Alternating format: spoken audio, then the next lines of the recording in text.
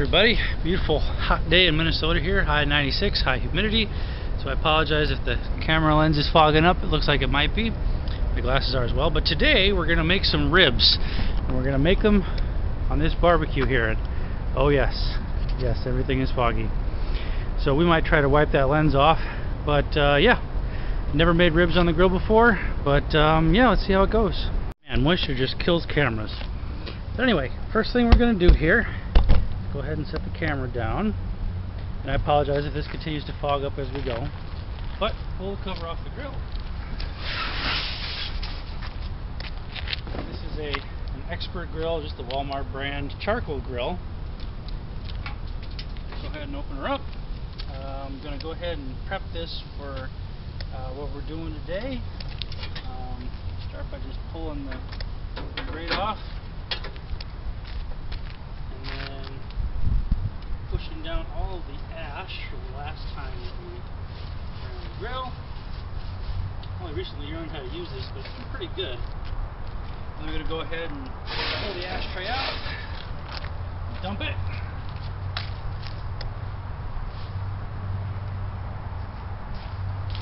Put it back in. And go and grab the charcoal. Alright, next thing I'm going to do is go ahead and put that charcoal in here. I use, again, just the Expert Grill instant lighting charcoal briquettes, because I don't like fighting. For this, I'm actually going to use a fair number of them. It's got to cook for like an hour or so. So we're going to pour that in there, and then spread these out. Basically where the ribs are going to go. So, long line in the middle.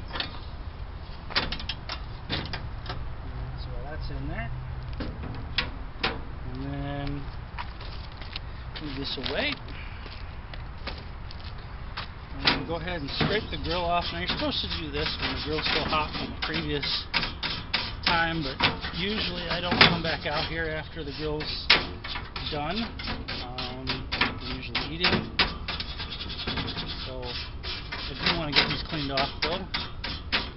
So get that all cleaned off, and then yeah, I'm going to go ahead and light it. And so you can see how I got that pattern in there. We got this nice pile. It's maybe 2 or 3, in some places 3 bricks deep. It goes across the whole middle of the grill here, and so we set this down, and in spite of the fact that these are instant lighting briquettes, I still use lighter fluid. Just get a nice soaking of lighter fluid all around there. I don't overdo it, but I do try to get every piece of charcoal wet. Wait about 20 seconds. $17,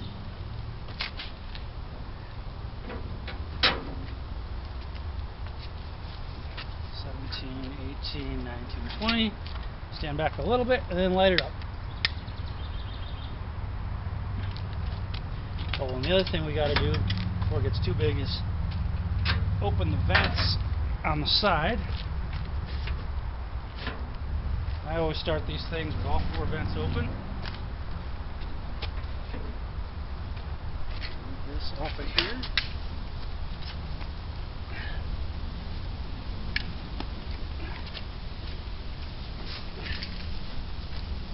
Yeah, we want to move everything safe distance away. And so that's going to cook for a bit, getting all the charcoal on fire. And then once that fire dies down, we'll go ahead and close it, get the temperature up to about 300 degrees, and then go ahead and start our cooking. Alright, pardon my smoke. Oh, it's going to sting my eyes. Alright, now that the flames calmed down a little bit, go ahead and got our aluminum foil out here, or tin foil out here.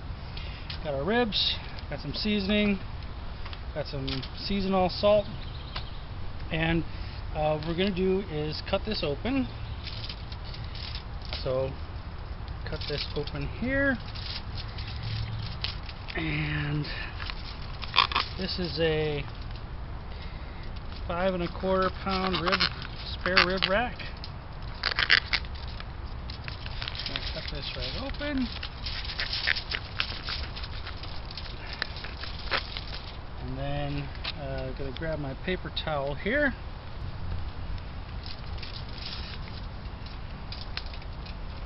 Alright.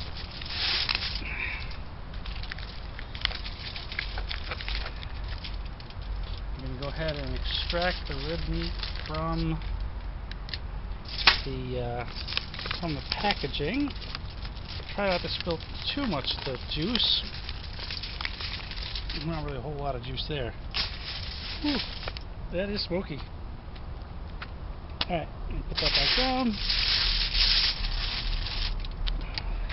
Be right back. And now we're going to pat dry the ribs so they're not wet at all, or not wet much, and they weren't that wet to begin with. The front and the back. We got ourselves a little hole in the tinfoil there, so not a great sign, but hey, we're going with it. And then,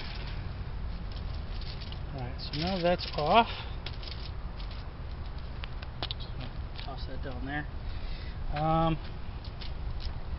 was told that it's not a bad idea. They call it peeling off the silver skin, which I think is this right here. You say it comes off in one piece and makes the ribs a lot easier to eat. So that must not be it.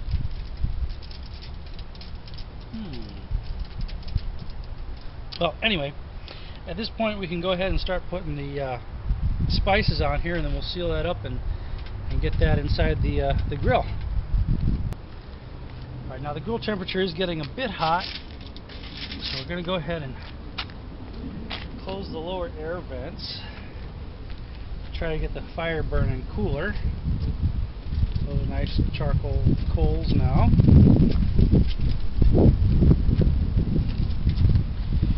Alright.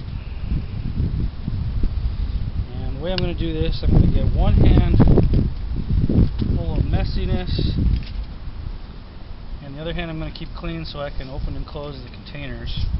So I start with a season-all. Get that all on the back side of the ribs. And then go ahead and open this.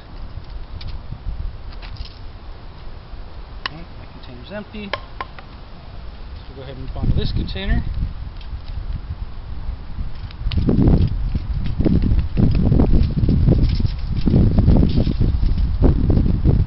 You can use whatever seasoning you want. And this is another Grill Master brand.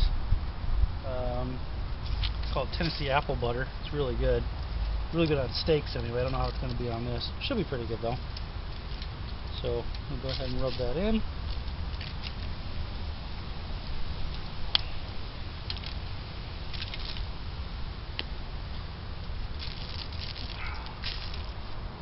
Alright. And then with one hand, I'm going to hold the foil.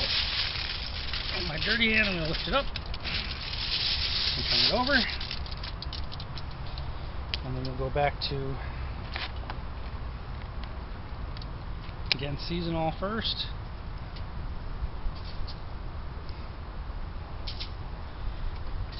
And then the Tennessee Apple Butter on the other side of that.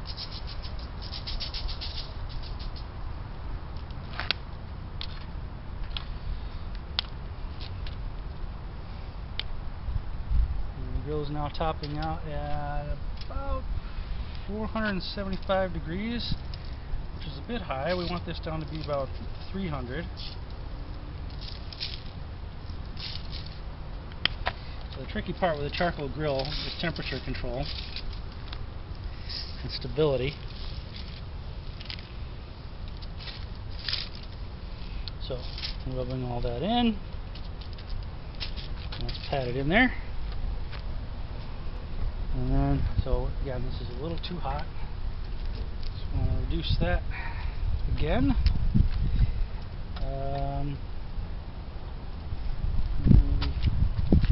Close one of these entirely.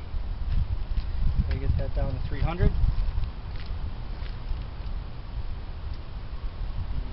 Okay, so the top thermometer is now at 400 degrees. So the next job we got to do is get this entirely wrapped in foil, and so we'll get rid of these and then go ahead and wrap that and see if we haven't solved our okay, so we've got our ribs here, and we've got our foil. I'm putting the shiny side in. The shiny side is a little less sticky.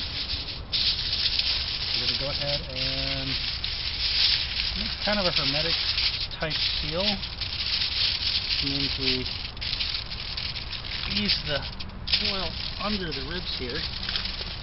Top layer of foil under the ribs. On all sides. And then once that's tucked in, then we take the lower layer of foil and put that over the top layer of foil. That sort of does a double seal there. Now, the only concern I got at this point is the fact that the foil's a little thin and we got a hole right there. So after that, we'll go ahead and wrap this away.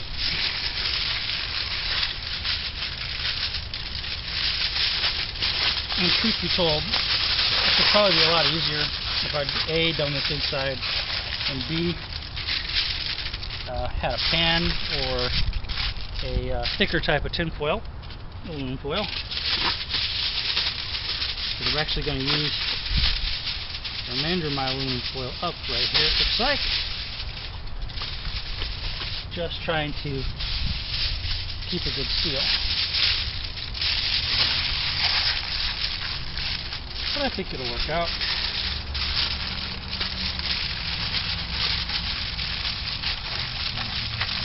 Alright. So, we got that in there. Our fire is still too hot. So we'll go ahead and close that all the way now. But as you can see, we've got some nice grill and charcoals. It's pretty hot. Those are glowing underneath. And our grill is positioned all the way down because we don't want to sear anything.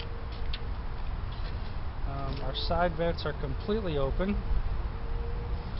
And I think if I go ahead and put that on there, assuming it doesn't break open, this is the bottom. Go ahead and drop that in.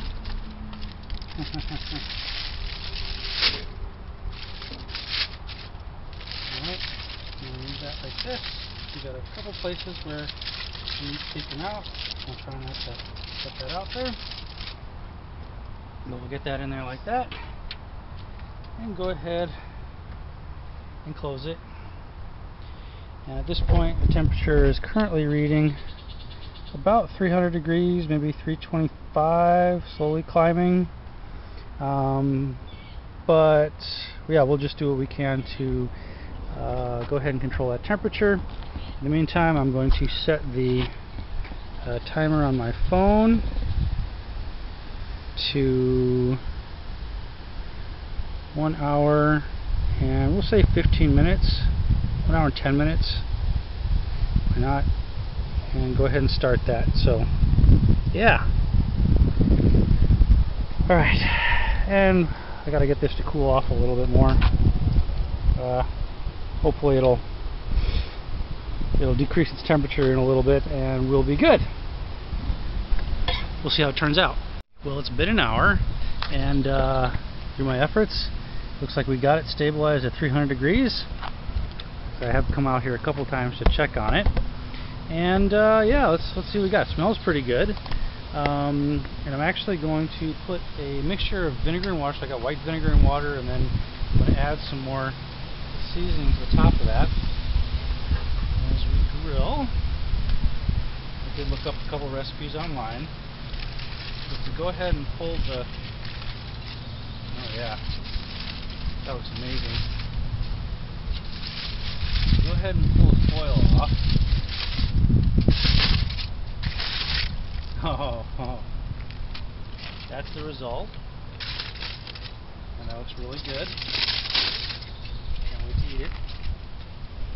But we are going to go ahead and wet and season these a little bit. And yeah, I am going to pull the foil off completely, well, let's see what happens here. There's a chance these are just going to fall right off, which is a bit problematic.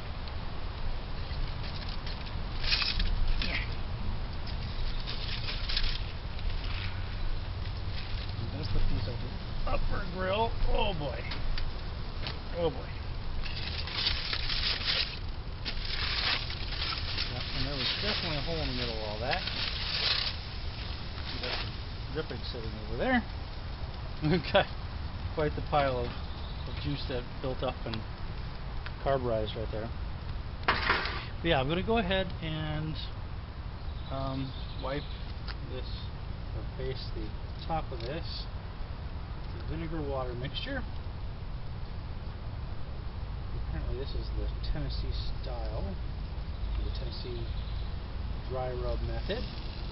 Put some sort of sauce on here, vinegar based sauce, and I think the vinegar is so it evaporates quick. So the thought is you put vinegar water on there, and then you put more seasoning on.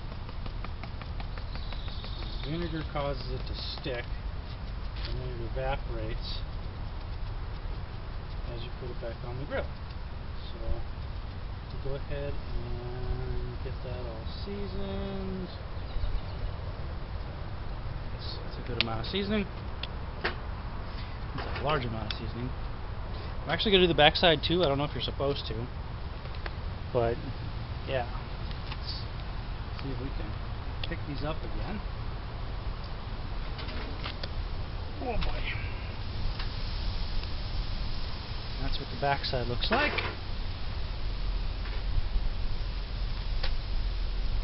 I got way more vinegar and water here than I really need.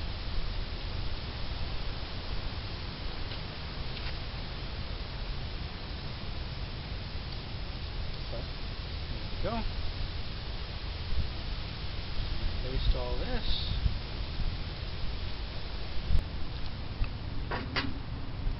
And might as well flavor the bottom as well. Meanwhile, the fire has kicked up a little bit. I don't know if it's from the grease.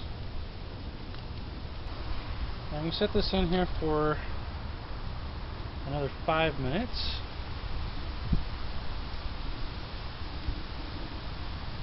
Because honestly, I don't like a whole lot of blackening on my meat. I'll go ahead and close this. And come back in a few minutes. Turn that over again. Alright, the timer's gone off. So we'll go ahead and open this up. And go ahead and flip these back over. See if we can figure out how to do that. Oops. Yep, don't need that anymore.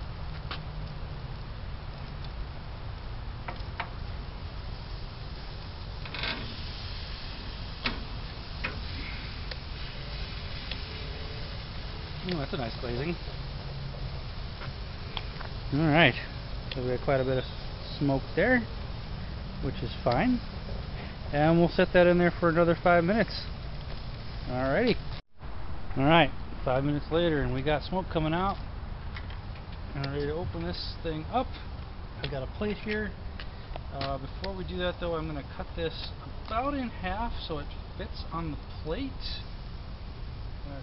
See what I can do about it. Yeah, looks good. Looks very tasty. Cutting on the go on there.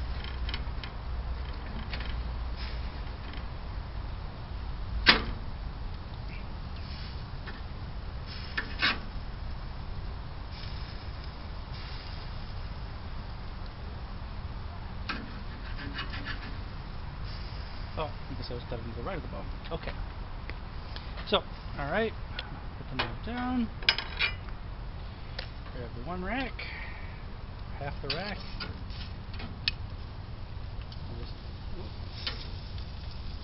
Still not quite cut there. That's why this thing's got a blade on the side of it.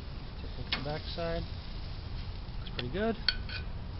Take that off, put it on the plate. Grab this one, take it off, put it on the plate. Now it's just time to eat it.